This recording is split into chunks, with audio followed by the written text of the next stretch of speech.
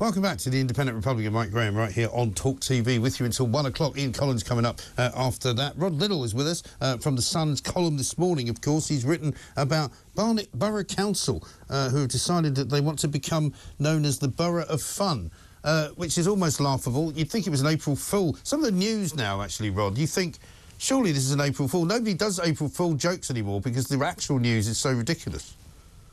Well, it is difficult. I mean, I try and write a satirical column, but I get out-satirised by the people who do it anyway. You know, it is very, very difficult. But this is the thing. I mean, it's our local councils who, just like the museum curators we were talking about before, they are not satisfied with filling in the potholes and collecting our bins. No. That's what they're there for. For 90% of the residents of any borough council, that's what they're there for. But they know what Barnet are going to do is they've decided they're going to be the borough of fun. Yeah. And they've drawn up this big programme, which presumably costs a lot of ratepayers or council tax money, and it involves. So, what is this fun they're offering us? Communal singing.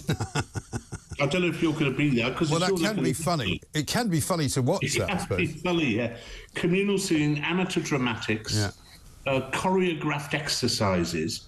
It's like North Korea, mate. Well, they might as well call it. Might as well call it the Ministry of Truth and be done with it, mate. I mean, the point is that it's all about.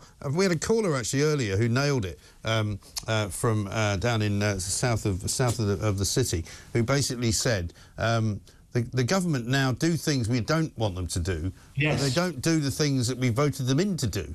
Yes, that's right. That's right. And it's exactly the case with the local councils. You know, nobody needs to be given fun. No. We can create our own fun, you know, by running up behind pensioners and going boo or whatever, you know, all that kind of stuff. We can create our own fun. We don't need these pencil-necked martinets to do it for us. No. What we do need them to do is to make sure, you know, we don't lose an axle on a pothole, and that our bins are collected regularly and without punctilious inspectors telling us we put a piece of paper in the wrong bin. And maybe to turn up for work at the office every now and again.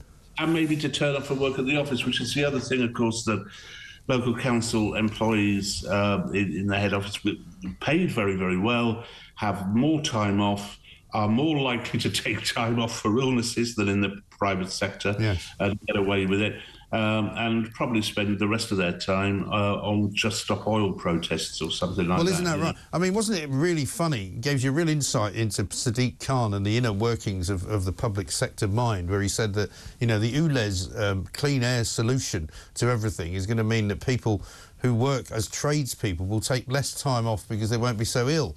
He fails to understand that people who tend to be tradespeople doing business by themselves, self-employed, don't take days off when they're ill because they can't bloody afford it. No, he said we'd all live for longer because we wouldn't have any strokes. I mean, the man is an embarrassment and an embarrassment to the Labour Party. I know. I mean, there are probably a few people out there, and viewers watching now, who are tempted to vote Labour at the next election. You know, I'm one of them, to tell you the truth, because it's hard to envisage anyone doing a worse job than the Conservatives have done over the last 3 or 4 years. Well, you just wait, because there will be somebody who could do it worse. Finally, I'll just remind you of the fact that Freshers' Week is coming up soon, because while you were away, it was declared that Freshers' Week was no longer going to be called Freshers' Week because it might be giving the wrong impression, i.e. people might think that you just go to university for a week and get completely obliterated by alcohol and forget what you're supposed to be there for. So guess what? The fun police have decided that they're going to do some things which are against the culture of heavy drinking. For example, they're going to hold, I think this is in a Scottish university, a sober ceilidh. Now, it seems to me that the only reason to ever go to a ceilidh to listen to the god-awful singing and watch the terrible dancing is you have to be drunk to enjoy it. That's remarkable. I mean, I have to say, when I went to university, I didn't associate Freshers' Week with just getting drunk. I associated it with trying to get myself into the university and find out what the hell I was meant to be doing. Right. I think they are determined to stamp out all fun wherever it may exist. Yes.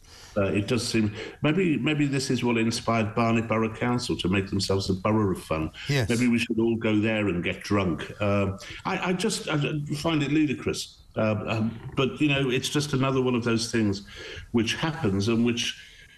I assume they won't. They're not going to call it Freshers' Week, are they? They're going to call it something else. I think they're calling it Welcome Week or some such nonsense. Yeah. I don't understand why Freshers has anything to do with alcohol. No. I mean, does it? Is there a... Well, I think they think that people associate it with just people who go to university and drink all day, 24 hours a day, and can't remember what they're supposed to be there for. Yeah.